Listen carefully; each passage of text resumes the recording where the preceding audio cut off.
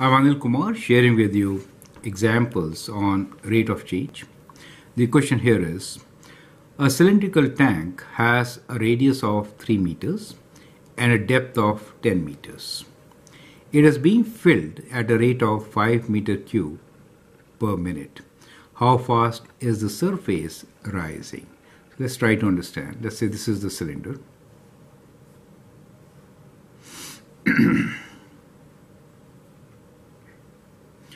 Now it's given to us that it has a radius of 3 meters. So this is the radius, and we'll write this as 3 meters, and has a depth of 10 meters.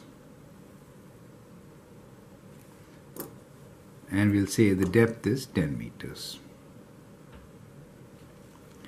It is being filled at the rate of 5 meter cube per minute. That means volume, right? So dV dt is constant and it is 5 meter cube per minute.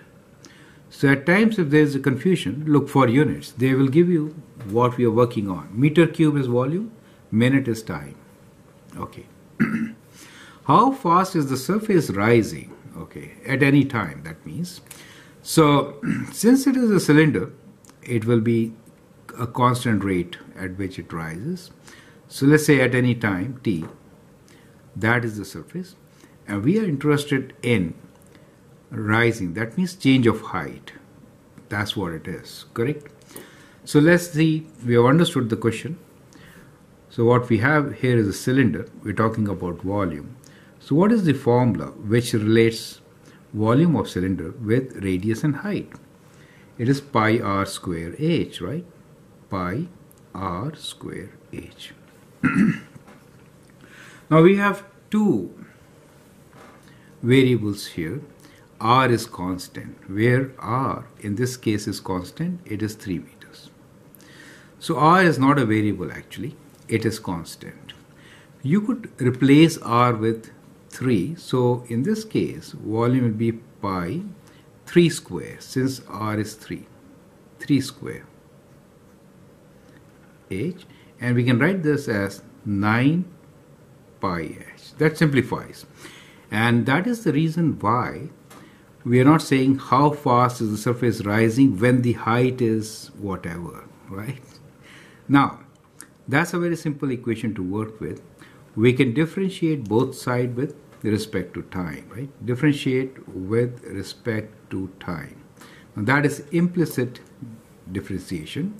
So we get d dt of volume, d dt of 9 pi h, right? So we get dv dt as equals to 9 pi is constant and dh dt. Is it okay? dh dt.